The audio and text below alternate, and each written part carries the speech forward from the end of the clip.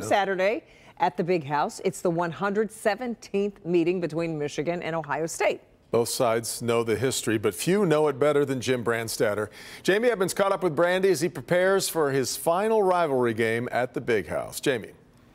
There is so much football history between Michigan and Ohio State. I mean, they've been duking it out for more than a century.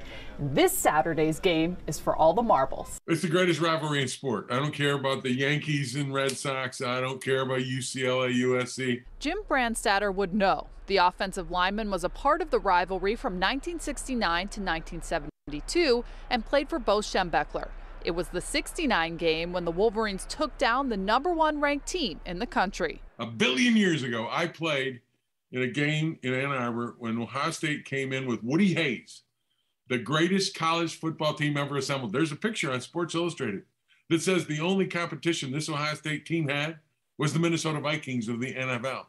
We beat them 24-12. After graduation, Brandy began his broadcasting career. Through the years, he's seen some crazy things. He says he can't pick out one game from the rivalry, but he sure can remember moments. Rick Leach scoring, on the option to beat Ohio State. Woodson and Boston, David Boston going at it, and Woodson intercepting a pass in the end zone. This Saturday, everything is on the line. A trip to the Big Ten championship game, a possible spot in the college football playoff, and redemption for Jim Harbaugh, who still hasn't beaten his hated rival as coach. Brandstatter says from his perch in the press box, it's his job to bring the passion and excitement he feels to those listening, and he's done it for 43 years.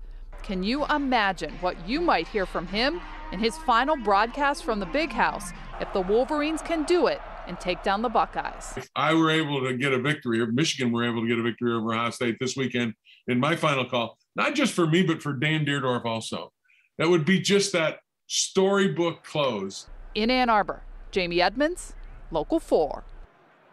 Storybook. Yeah. Love it. It's always epic. Bernie's next with what Ohio State head coach Ryan Day is saying about the game next.